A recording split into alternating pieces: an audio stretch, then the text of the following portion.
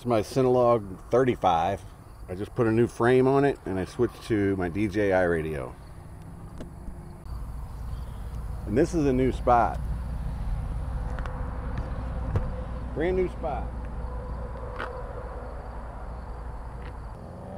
It's a little overgrown.